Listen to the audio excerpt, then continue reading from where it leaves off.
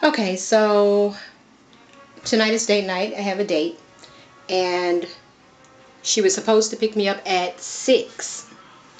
6 turned into 7, and she just didn't call me to tell me that she's going to be just a little bit later. Said that she had to take her sister some food, and that she would be here after that, whatever time that is. In the meantime, I am dressed. I am ready. I am actually just adding some finishing touches. My accessories, my belt, my shoes, my lip gloss, all of the necessities that I need. I'm actually doing them now. So I'm a little agitated, I can tell you that. My thing is, what happened to the dates where everybody knew their place? I should be ready and waiting, and she should be on time. What happened to the dates where someone can afford to take you out somewhere nice? I can afford to take myself out somewhere nice. So I'm trying to understand, why is it that I have a grown-ass stud that wants to talk to me, who really can't afford to do anything?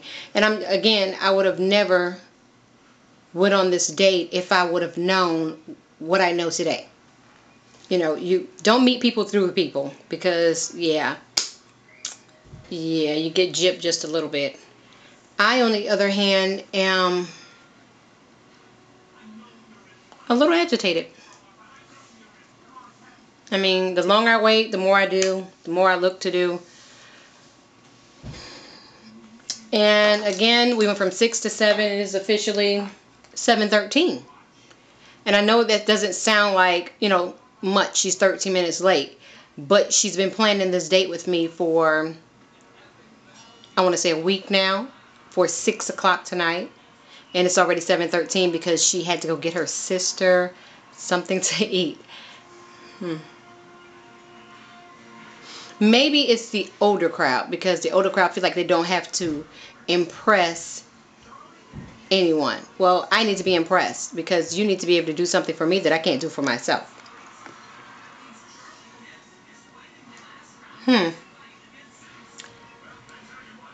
I'm just going to be okay with it. I'm going to go out on a date.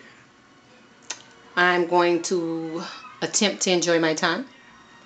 I know from previous conversations that I really don't think it's going anywhere. So here's the thing. I wanted to make note. I'm going to say this about my femme ladies. I noticed that you don't keep your studs, or better half, on point with themselves. And I'm going to say that it's a backlash on other women. I know everybody said they don't want to be trained, but the way that I see it is, anytime you start a new job, they train you. I don't care if you have 7 degrees. You're going to be trained for that position. And I take that the same way when you're dating someone. This is your new position, and you need to be trained for it. So I do happen to like the open doors. I do happen to like, me going before you, things like that. And I noticed that so many women let their studs or ex-studs get away with it, that these studs don't know how to handle a real woman. They think it's okay that, they let the door shut on women. They think it's okay for them not to open doors. They think it's okay to have their black behind, or whatever color, sitting in the passenger seat of the car, and allow your femme girlfriends to get out and go pump the gas and pay for it and get back in. I'm not pumping no gas. I'm not. You want me to be girly? You want me to be cute? You want me to smell good all the time? And yet you still want me to pump gas. Yeah. No. I'm not going to do it. I'm not going to do it. You have so many wannabe femmes, and they end up being stems because they allow the studs to put them in a certain type of situation that they're now stuck in if they want to stay in the relationship. Or better yet, y'all break up at some point and now she's trying to be with me, but she can't get it right because you never told her that it wasn't polite. You never told her that she can't say shut up to you. So yeah, that's a big thing for me, and I refuse to change that.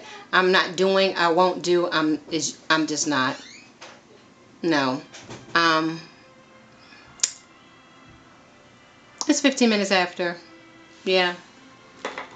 I'm waiting on somebody. But yet it's 20 minutes after. I am waiting on somebody. I don't do this very well. Anyway, I'm going to digress for a moment. Let me put my shoes on and I'll show you a date outfit and see what you think. Bye for now.